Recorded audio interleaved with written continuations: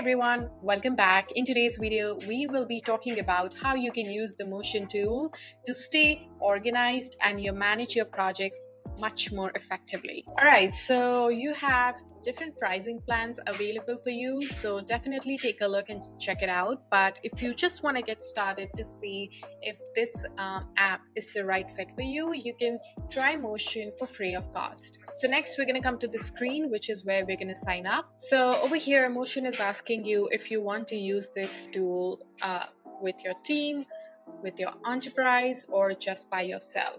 I'm going to select continue as individual in our case, and next you're going to come to the screen where you have to enter your payment information just to use the app for free of cost. Next you're going to come to the screen where you're going to see this 1-minute video which basically shows you how you can use Motion. We're going to skip this video for now, and next thing we're going to do is connect all our calendars to Motion. So I'm going to click connect account and I'm going to add my Google Calendar. And over here, Motion is asking you permission to basically schedule and move the tasks, create meetings, share availabilities, send a templated email to guests, and also send reminders before booked meetings. So if this looks good to you, you're going to click OK, continue. And as you can see that our calendar is linked. If you want to add another account, you can do that as well. So both of these calendars are currently linked. And next you're going to come to this page where you're going to set your weekly work hours. So these are the timings between which you want Motion to schedule the task. You can always change this and customize this when you go to the settings section. But to me, this looks great because I have my schedule set as 9 a.m. to 5 p.m. from Monday to Friday, which looks great to me. So I'm going to click continue. Then Motion is asking you which recurring tasks would you like to schedule on your calendars. So one of the things that I do every day is, lunch and also checking my emails. These two things are like quite mandatory, so I'll select that and I'll click create recurring task. And over here you're going to add the 5 things you're working on for this week. So let's say the first one is that I have to create a YouTube video which is going to be due at the end of this week, and I'm gonna spend like 1 hour of my time over there, and I'll click add. So you can add as many tasks as you want. So once you have these updated, you're going to click next, and over here Motion is asking you a bunch of questions which is going to help them create a better dashboard for you. So first one is if your company is client services oriented, and the reason they are asking is because if it's a client service company, some of the projects are quite repetitive and they can be templatized. So I'm going to select that as yes. Second one is how large is your company. So I'll just put this as just me for now, and my current position at my company, I'm going to put that as individual contributor.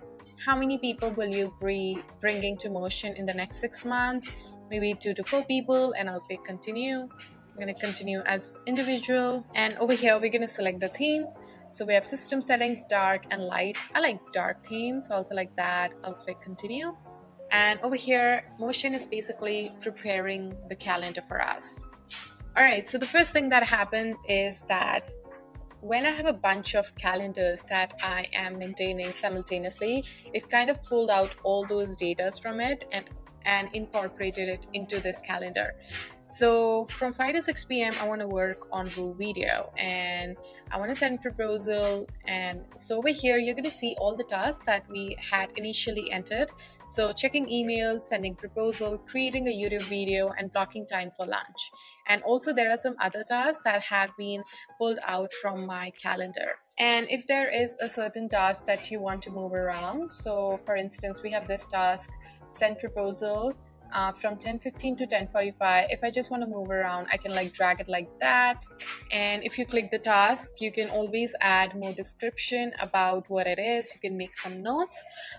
You can also update the status over here, whether it's a to-do task, it's an in-progress task, or it's cancelled and things like that.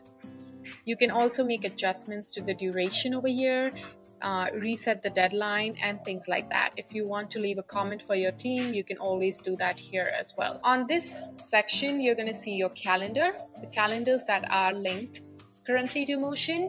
And over here, we have the project tab, where you can organize your task and project individually or with a team. So I'm going to give this a name and I'm going to call this full video project, and I'll click next.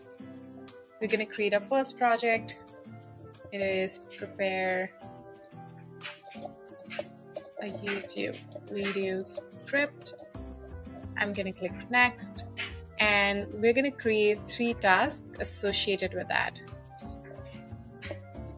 So I'm going to call this as research, write this, and on this section you're going to see that our project is located over here, and we have these subtask items, and over here you can see the dates, the priority, if somebody is assigned to it or not. You can always click over here and assign a person if you're working with like a team. So this dashboard is like very similar to monday.com or like any other project management tools that you have used, and it's also quite customizable. So we do have like different sections over here. If you want to add like more items, you can do that by selecting any of these blocks over here, or if you want to hide anything specific, you can just like uncheck that box and like get rid of it from your dashboard. So next we have the booking tab over here, which is where you can set your schedule, and you can also use it to book meetings if you're working with a team, and basically find time wherever it's applicable so you can work more effectively. So I'm gonna click set up my booking links, and over here there is a mini tutorial which is gonna like guide you through the process. And over here you can set your schedule, basically the work hours during which your guests can like book the meetings for you. We have buffer time, which is basically the time you want to have like as like a rest period between back-to-back meetings. Over here you can set the duration of the meeting, the location, whether you want to have those meetings via Google Meet or Zoom or phone call. Once that is done, you're going to click create booking page, and this is our booking link. So you can send this to anybody in your team if you want to schedule a call with yourself. So I'm going to click generate message, and I'm going to add a teammate to the meeting. So let's say I add this person, and over here we do have time slots that are picked up from our calendar, and we can copy this message and send it via email. And that way anybody in your team can like book a call with you. Now coming back to the calendar, over here if you want to add another task or a line item, you can always do that, but by just like clicking that block and updating the information over here.